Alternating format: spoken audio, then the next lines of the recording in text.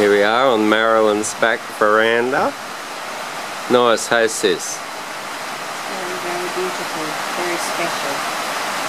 Very special. Thanks for having us, Marilyn. How was your afternoon, Mum?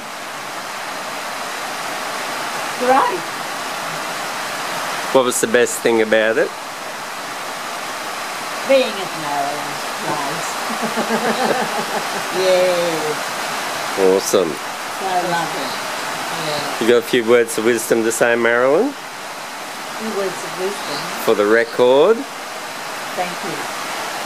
a great pleasure. The pleasure's all ours. It's a little piece of paradise here. Just a touch of paradise indeed. We got it. Yeah. I asked Dad once, or Mum and Dad, was I named after Marilyn Monroe? Like just a bit of, and that was exactly Dad's reaction. And what did he say?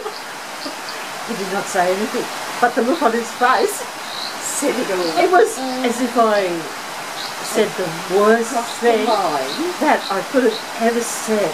Like, as if I could be known.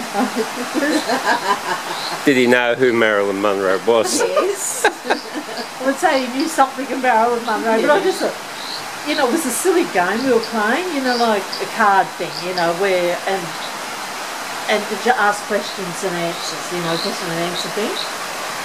And you had I had a free question, so you were just sitting there. And it might have been or something, you know, one game like that Mum had. And I thought, oh, I'll just ask them. What did they name me after? I never found out anything else other than it wasn't Marilyn Monroe. He didn't say it wasn't. It could have been. No. He had dreams for his daughter.